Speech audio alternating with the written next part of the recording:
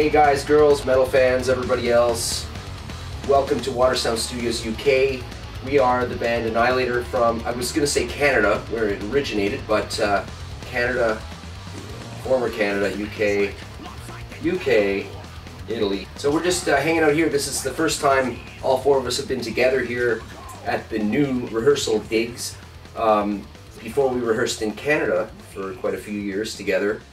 And then I unexpectedly made a move to the UK. Built this, of course, custom studio and rehearsal room, but also a loft upstairs for the guys, because one of the main reasons the loft was built up there was sort of designed around what I thought the guys would like from their many days and years in tour buses, hotels. You know, pamper them a bit, you know, just give them what they want, and hopefully you guys are liking the room. Thank you. Yeah, okay, good. It's awesome.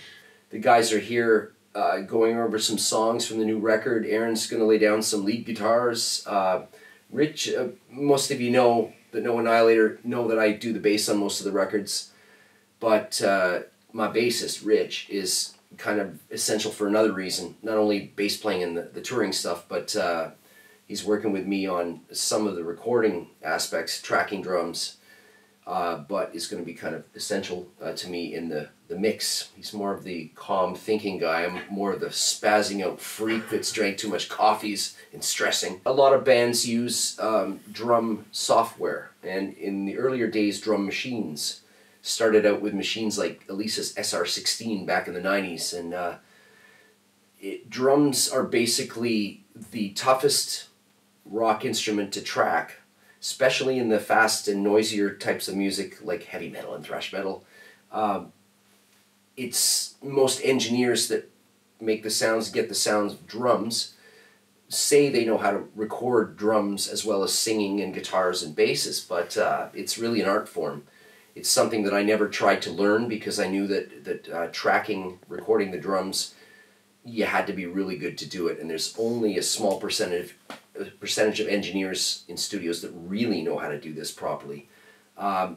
Also, using software these days is an incredible money-saving technique that a lot of bands have to use because they can't afford the tens of thousands of dollars, euros, pounds to go into studios, hire really good engineers to do it, and have a drummer either take time off work or come in from playing in another band to pay the drummer to do his stuff, and that usually, or her stuff, usually takes a long time to do the drums properly.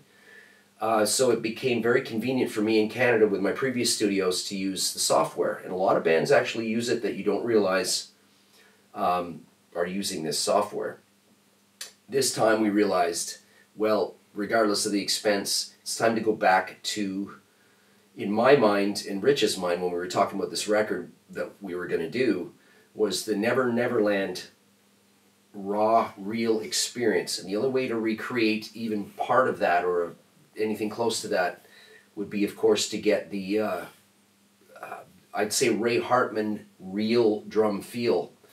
I say Ray Hartman in there because I think Fabio could tell you that, you know, one of his favorite drummers would be Ray Hartman. I think a lot of drummers that grew up in the 90s, even if they didn't know the Annihilator records, always went towards Annihilator because of the drummers. Randy Black, Ray Hartman, Mike Mangini, to name 3 killer drummers. So, exactly as you said, I mean, the Annihilator's history involves so many great drummers, and that's only my personal taste. I mean, Ray Hartman helped create and invented, along with Jeff and the other guys at the time, the Annihilator sound and what everybody knows. So back to 2017 when we were touring with Testament, we were thinking about recreating that drum feel and do something with it and maybe try to evolve it in something modern, but at the same time having it with that same, you know, kick-ass and real feel. Fabio, I think, had just randomly sent in a YouTube link to me about him. He was playing some Annihilator drums, and I kind of made the decision within a day. What I liked about Fabio's drumming was that I could tell that sorry, you do now, but you didn't have all that much experience at the time. I thought, well, since I'm using drum software and writing this stuff in the studio, as long as he can play this stuff live, and maybe he might get to the point in a few years where maybe he was someone that might take the Hartman route, you know, where he had that.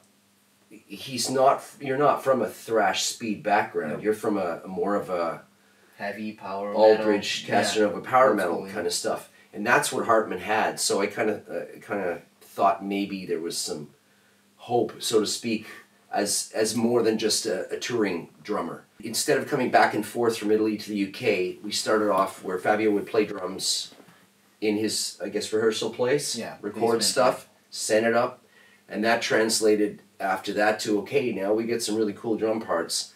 Use these little MIDI pads, you know, those little flat practice rubber pads you can see in music stores where you bang on this rubber pad and it turns into a drum sound.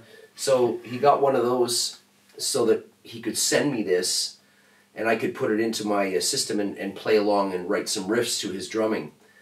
And that's what happened. We essentially used a program called Cubase. Most people use Pro Tools, which is a popular one in the recording industry.